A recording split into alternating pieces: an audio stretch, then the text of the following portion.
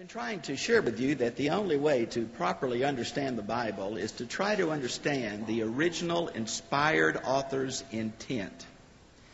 This intent is expressed in different ways. In the Gospel of John, it's given in two ways that I think are very easy to understand. Number one are several interviews. And in these interviews, people talk about Jesus and to Jesus. And things are said that tell us about God, about Jesus, about us, God's will for our life. They're powerful. But you know, as you do a commentary on John, they almost get repetitious because the scene changes, the person changes, but the theology of human need, of the love of God, of the central place of Christ, of man's need to respond by faith. These are cyclical truths that just continue over and over in John. Also, John, writing as the last gospel writer, possibly 50 years later than the other ones, tries to fill in some of the gaps that the other ones left out, or addresses some of the church needs, the heresies that are developing. So John gives us more information, sometimes different information, and he puts things together in ways that are meant to spark us to think. Last week, I preached on Nicodemus in John 3. I characterized him as Mr. Religious. Now, friends, the hardest person to ever witness to is a moral, good, religious person. I mean, there is just no harder person to recognize their need. Not need for a morality that centers in what they do or don't do, but a need for a morality that centers in a personal relationship with the one who died in our place. It is crucial that this personal relationship be established in the lives of people. Nicodemus is one bookend. The other bookend is chapter 4. Mrs. Irreligious, the woman at the well. Now, this is textual design. This is not chronology. This is theology. Somewhere between Nicodemus and the woman at the well, you are. All human beings are. This is a way of saying, when it says, for God so loved the world, it included wealthy, religious, self-righteous people, and obviously continuing sinful people. And that's what we're meant to get. Now, I want you to follow me in your Bibles today. Please keep them open. Please follow with me. I want you to make sure that I'm saying what this book says. Maybe the best transition from chapter 3 to chapter 4 is what I've called this continuing vertical dualism. Now, that's just a big name for Jesus says, I know God because I've been with God. I'm from above. You're from below. You can't receive my message unless God lets you receive it. You can't come to me unless God draws you. This is this continuing theme. And it's the theme of Jesus' words. Jesus would say, I don't give you my words. I don't give you my teachings. I only speak what I've heard from the Father. Now, I want to begin at the end of chapter 3 to set the stage for chapter 4. I want to begin reading in verse 31. He who comes from above is above all, and he who is of the earth is from the earth and speaks of the earth. He who comes from heaven is above all.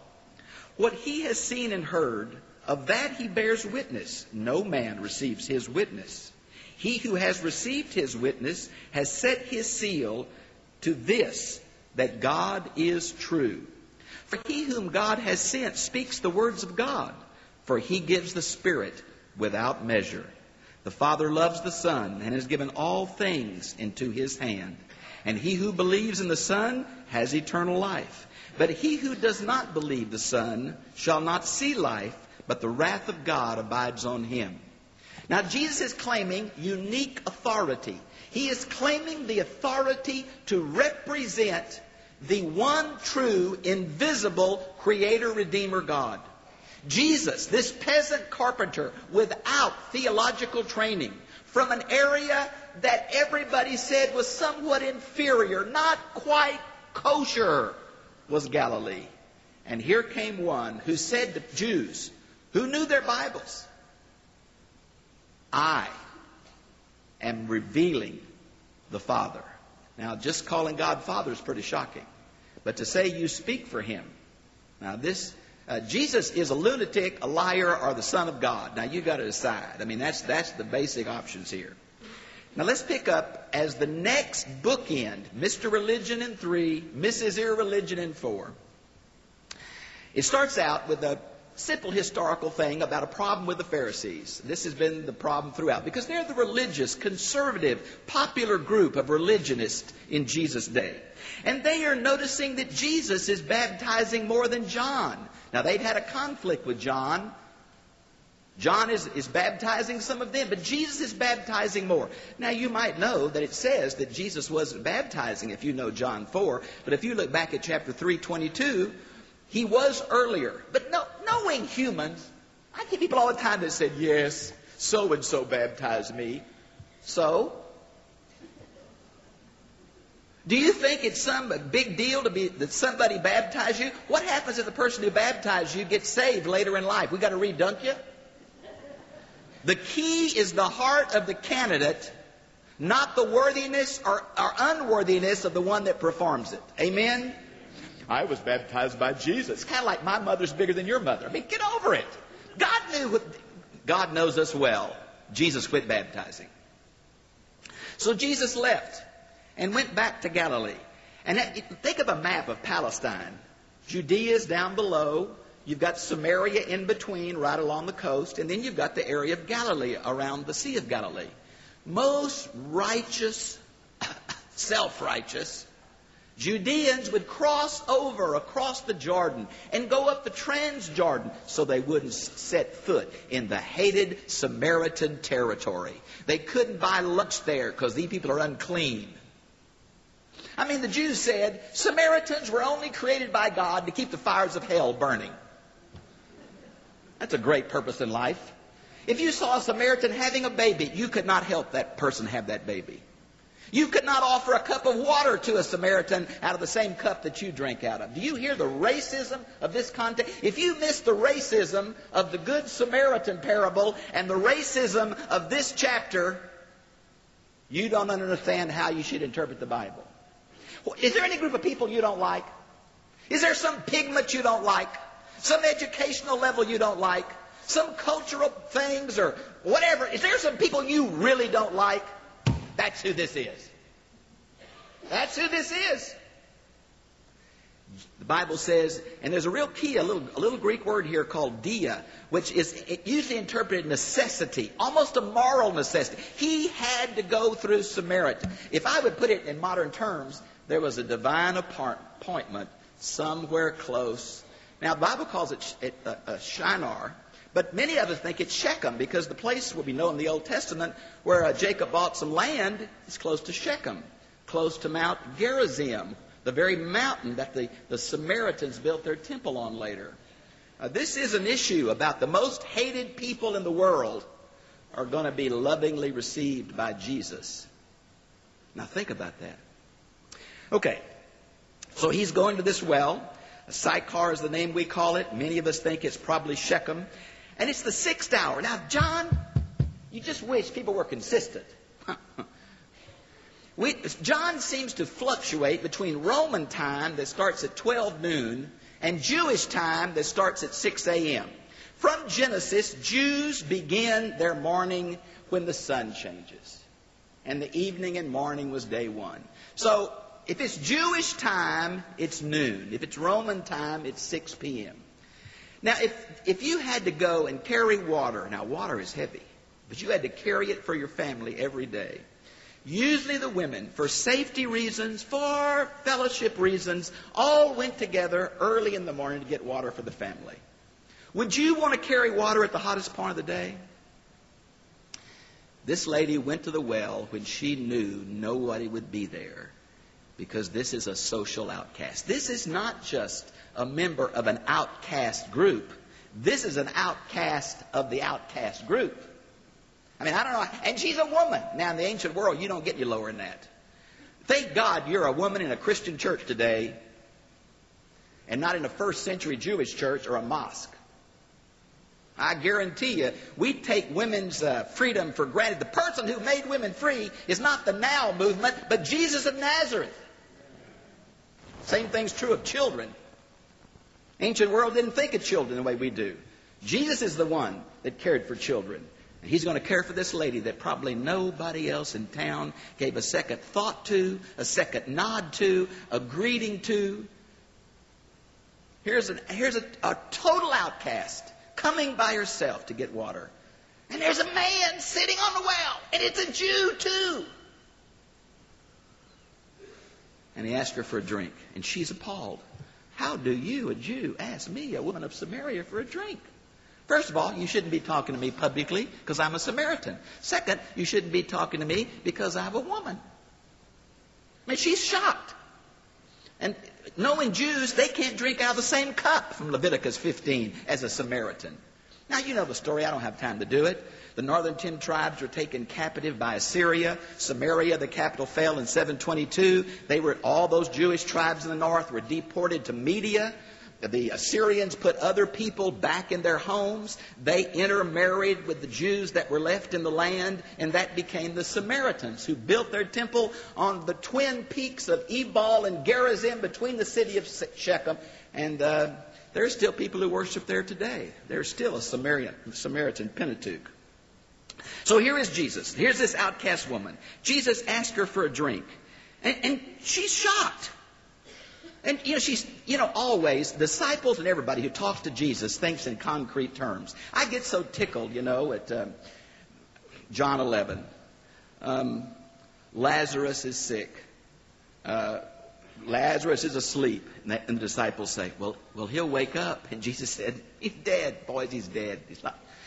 On and on, this physical level is communicated. Nicodemus, I can't be born again. I'm too big. Oh, my soul.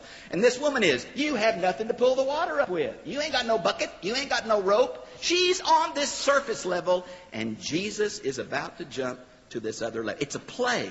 Because the word well here is not the word for spring. This is not a spring-fed water container. This is a cistern, a dug-out water container that only receives rainwater. So he's going to play on what they would call dead water versus a spring-fed living water. He's going to play on that to get her mind, to catch her mind. In verse 10 is a really unusual Greek construction. It's not used a whole lot, but it's used by Jesus mostly in the Gospels. It's called a second-class conditional sentence. A false statement is going to be made to highlight a false conclusion. So notice in verse 10, it should run something like that. Jesus is talking to her and he says, if you knew the gift of God, which you do not, and who it is that says to you, give me a drink, you would ask him, which you don't, and he would give you living water. She doesn't know who it is. That's obvious. She doesn't recognize who it is. Verse 11, she says to him, Sir. Now this is the word kurios in its vocative form, kuri, that simply, sometimes it means sir, mister, and other times, like Romans 10:13, whosoever shall call upon the Lord. Now that's a theological hair pull. That is a word used to describe deity. That's how the Jews printed in their text, how they pronounced the covenant name for God, Yahweh, Lord, Adon. So this word, it depends on the context how we first use this word. She's just saying, sir, mister, hey you. You have nothing to draw up. The well's deep. How can you get this living water? You're not greater than our father Jacob, are you? You got to read with analytical mind. Why do you think they bring that question in? You're not greater than our father Jacob. Absolutely he is. That's the whole point. Why do you think in chapter 8 of John, about verse 53, when these Jews that believed in him said, you're not greater than our father Abraham, are you? And Jesus says, before Abraham was, I am. That's exactly what he's saying to them. I am spiritually superior to the patriarchs of Israel. It's exactly what he's saying. It would have shocked a Jew. It's going to shock this Samaritan woman. Now, notice. Jesus answered, verse 13, and said to her, everyone, I love everyone. I love everyone just like I love, in verse 42, the Savior of the world. Just like I love John 3:16, whosoever. Just like I love John 1:12, whosoever. It's going to include a self-righteous, snobby Nicodemus. And it's going to include this wretch of a woman. Somewhere between those two you fit. I don't care who you are. The pompous, arrogant one or the terribly needy one. I want you to know God loves you with the full force of His love. Has nothing to do with your worth. Has everything to do with His character. That's the message we've been singing about. That's why we call Him Father. You love just the good kids? Pray for just the good kids? Or do you love that prodigal just as much? Love that wayward one just as much? Now, this is the love of God spread abroad in the world. Now, let me continue. Whoever drinks of the water that I shall give him shall never thirst, but the water I shall give him shall become to him a well. There's that spring of what almost reminds you of John 7, doesn't it? 38, about that well of water that gushes up in their bosom to eternal life. It's that same concept. It goes back to the Old Testament, particularly the servant songs of Isaiah. I was thinking of 49:10, where this idea of water on a parched land, eternal water, a living water, it's just a promise of the blessings of God for believing people. Shall spring up to eternal life. Remember, I told you only John talks about eternal life. Now, this is the word Zoe in John, which means God's kind of life. New age life. This is not quantity of earthly life. This is quality of heaven life. This is the relationship of the Garden of Eden before the fall. This is the intimacy of Jesus and the Father in John 17. Eternal life. Woman said, give me this water. I don't have to come out here anymore. It's a long way. It's heavy water. Give it to me. I'll take it. Now look what Jesus said. And again, he's going to prick this woman's conscience about her need. Go tell your husband.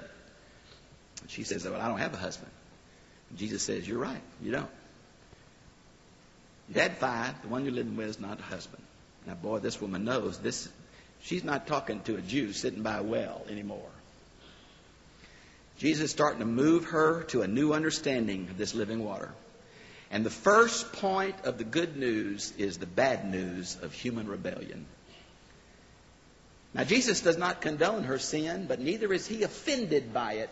It's almost like He knew the Father wanted Him to meet a person like this all alone at a well.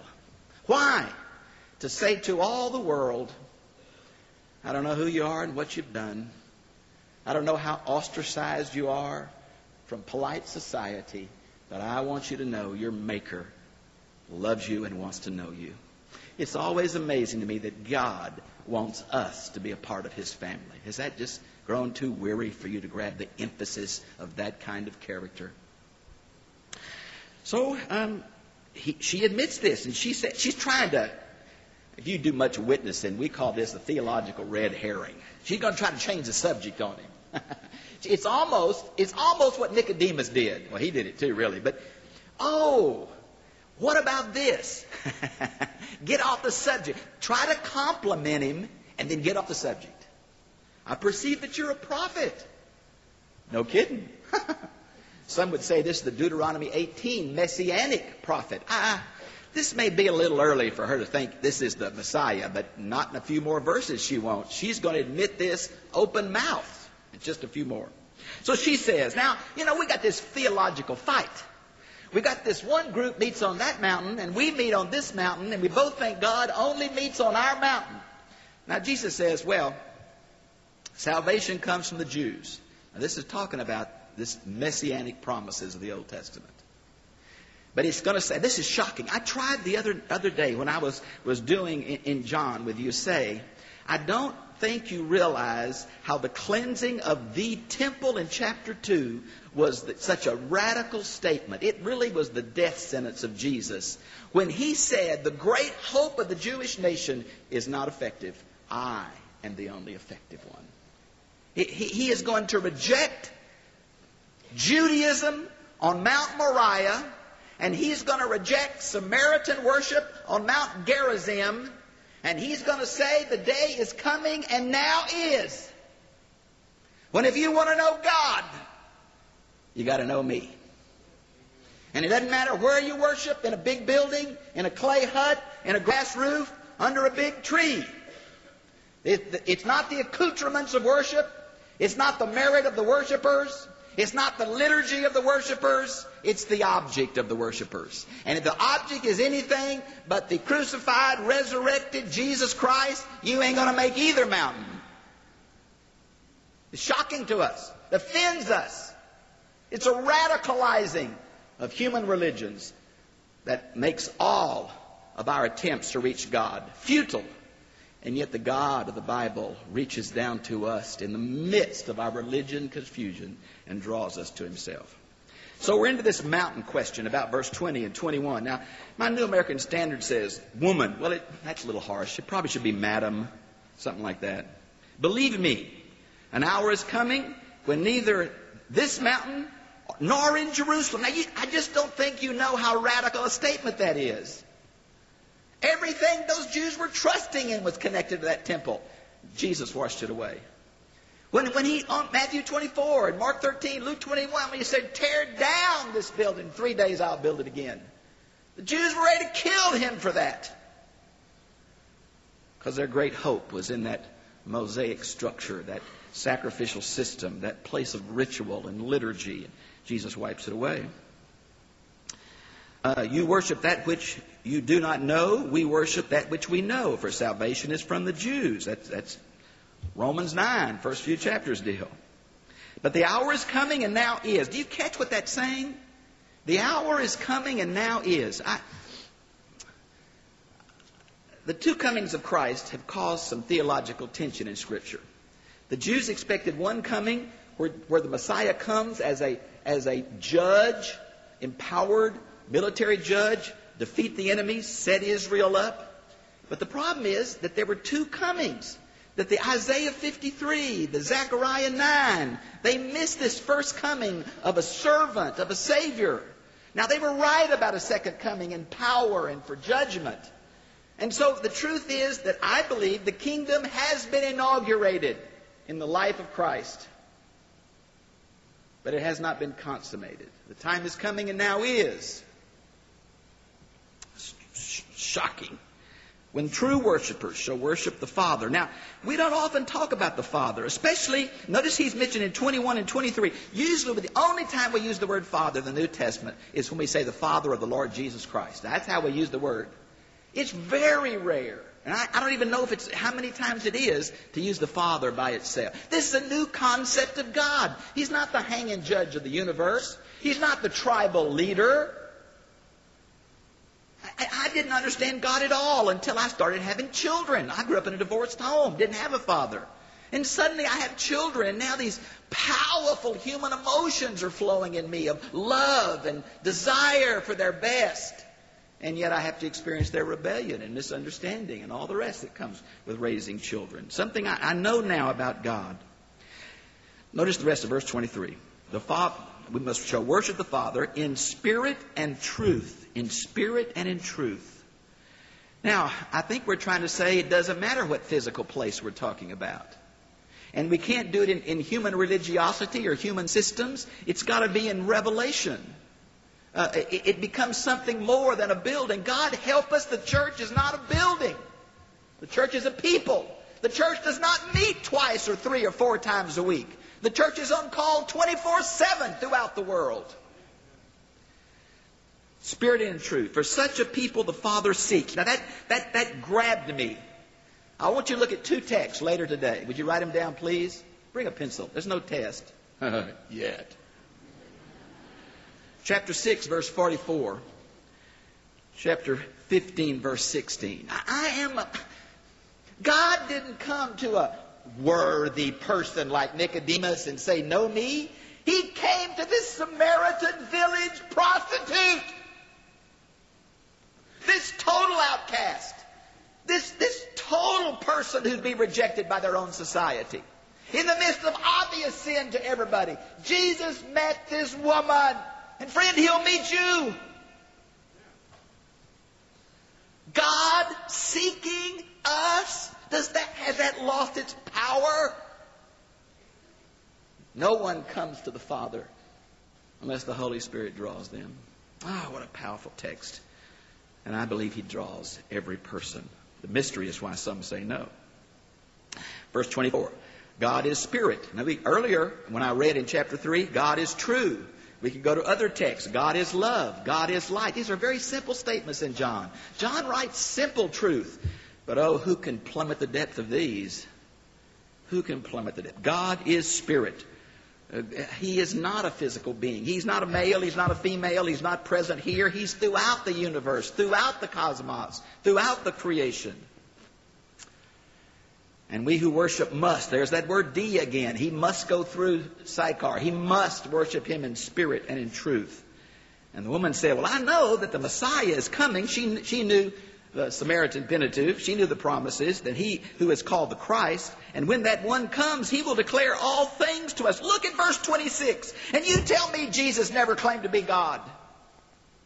Now follow me with this. Please keep your Bibles open here. And Jesus said to her, I who speak to you am. Now do you have a Bible that has italics?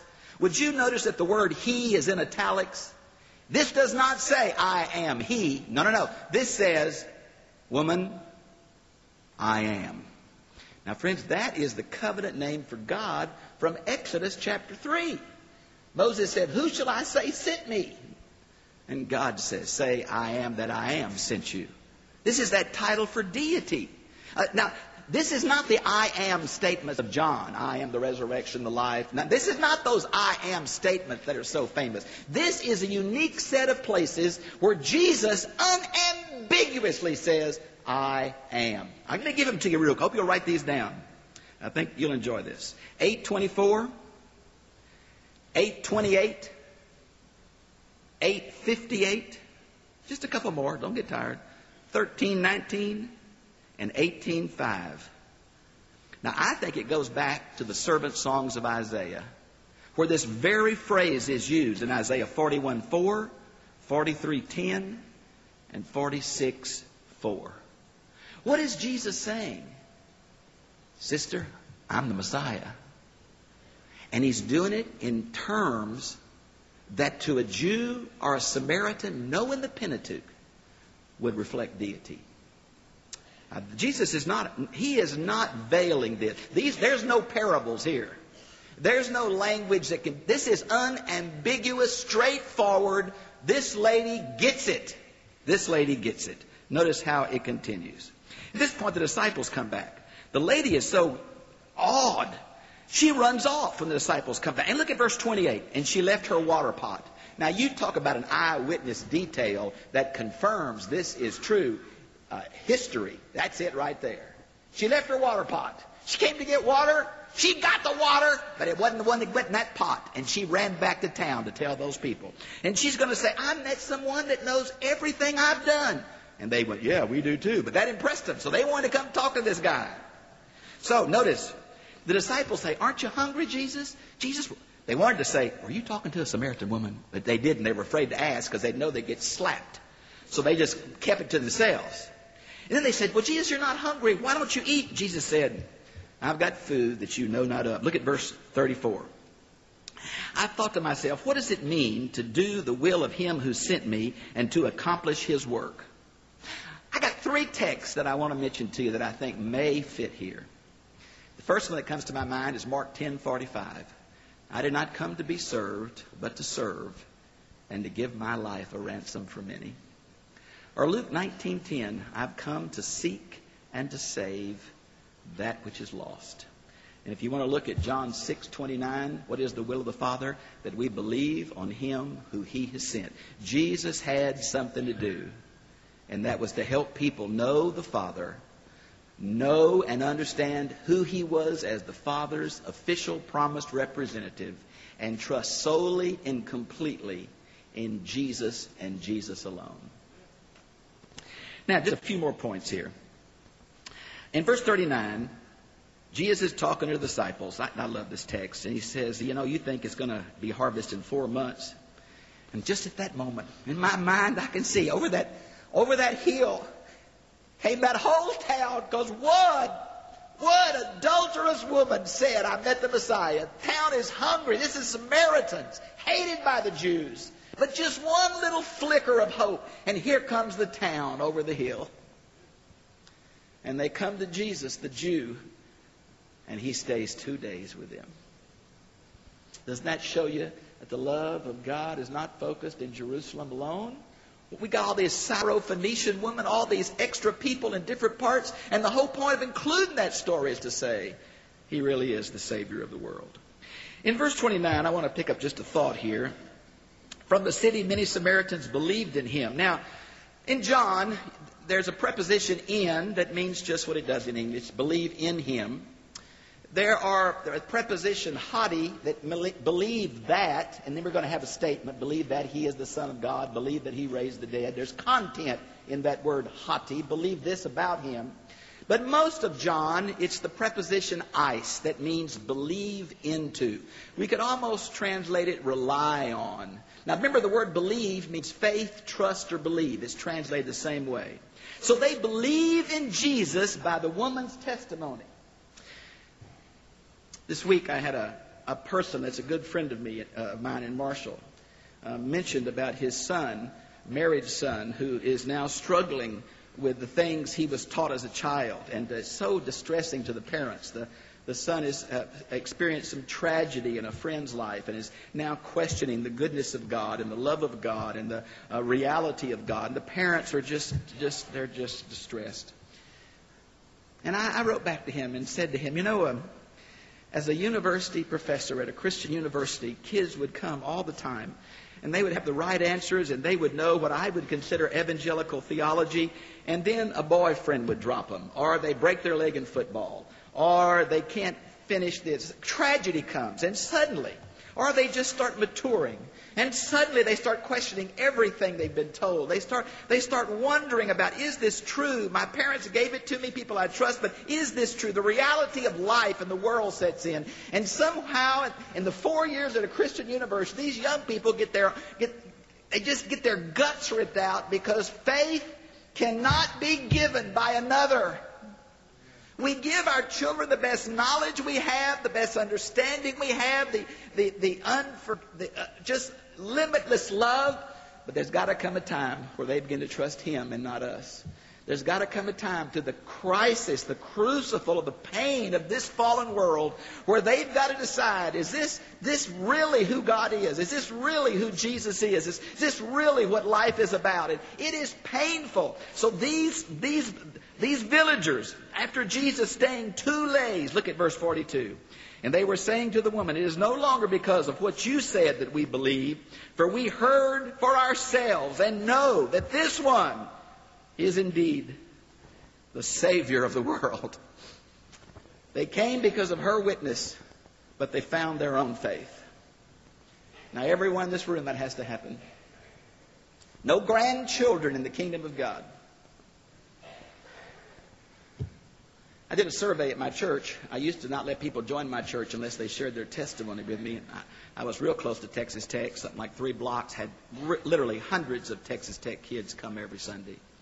If they wanted to join, they had to give their testimony. And they would tell me things. Bob, I trusted Christ at 6, 7, 8, 9, 10, 11, 12. Vast majority, 80% plus, 7 through 12. And they said, Bob, I really didn't get serious until the marriage had a problem. The first child had a problem. Lost my job. I got a report back from the doctor. On and on. Some crisis came in their life, usually 6, 8, 10 years after they'd become a Christian. And it really, really, really wasn't theirs until the crucible of crisis. And they'd say, I got real. It got real to me. It got serious to me. I began to come not because I was told it was right, but because I know I need it. The personal relationship. We say we're against infant baptism, but the last statistic I saw in Southern Baptist life, that is in the Southern Baptist Convention in 1 year, 20,000 5-year-olds were baptized. Pastors keep score by how many. Now, we're not far from infant baptism when 20,000 5-year-olds come. There may be one here or there old enough to do it. But I'm telling you what's happening in the life of church kids is they hear the truth, they sing the songs, they come to church, and the statistic now is, God have mercy on us, the statistic now is, of couples who are active in church, 85% of their children do not attend once they leave home. 85%. Somehow, we've got to force the crisis of faith. It's painful. But until faith becomes yours, until it becomes personal, until you're ready yourself to take on the pressures, it's just hearsay. Let me ask you, do you have hearsay faith? Or do you have personal faith? Let me ask you, I asked last week, I knew he was here. Mr. Nicodemus, you're here. You self-righteous, judgmental person, you. Now I want to ask today. Sinner, terrible, godless, ostracized, broken, crushed, hopeless person. Are you here? Same God that loved Nicodemus, the same God that loved you, and whosoever will may come.